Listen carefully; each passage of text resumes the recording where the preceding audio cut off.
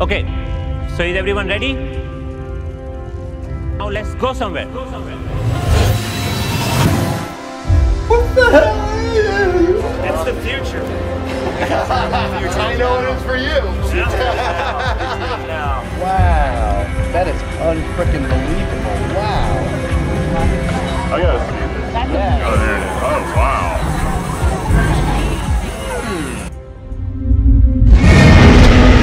Is about to enter the operating room. Breakthrough technology is being introduced today at a gathering of neurosurgeons in Washington, D.C. Oh, America? Okay. Thank you, Mr. President. You recognize the house? Yeah, well, wait a minute. Oh, don't say that.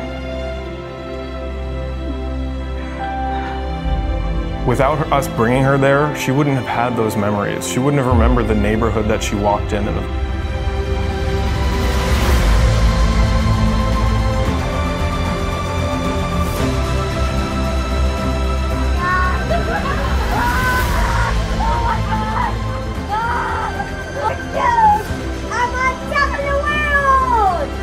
Magic Leap's technology is built around dynamic digitalized light field signal, which can merge realistic computer graphics with what the user sees in the real world.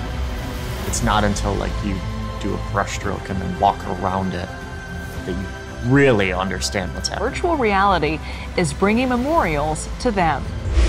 Cook's daughter and son were also choked up over the virtual tour. This memorial is for him, and I think, to have him see that and to see an expression on his face, I know it meant the world to him. It's a new way to salute aging war heroes. We are not hardwired, and experiences can change this way. So is virtual reality the future of home buying? Ryan Serhant is realtor with Nest Seekers, star of Bravo's $1 Million Listing New York, and says VR is the future. If you turn to your left, yeah, I can see your mum. Say mum.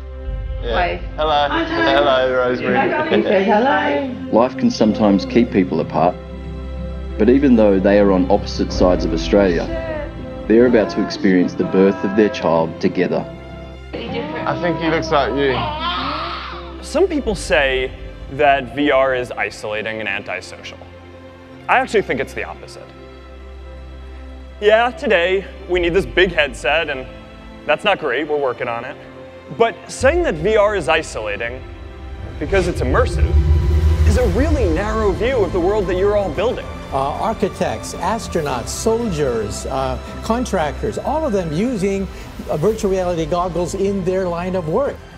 The reality is we all have limits to our reality. Places we can't go, people we can't see, things we can't do. Swim, Tim, swim. And opening up more of those experiences to all of us, that's not isolating, that's freeing. And it's already starting to happen.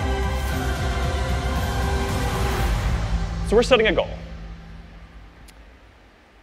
We want to get 1 billion people in virtual reality.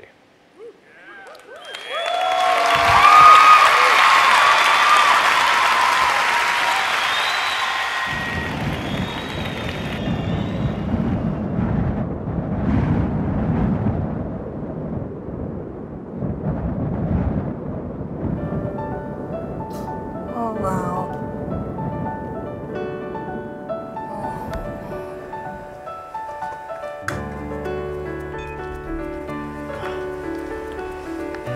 How was it able to ski again? She's just 15 years old. You made it so I'm watching. I'm glad that we were able to bring it to you again.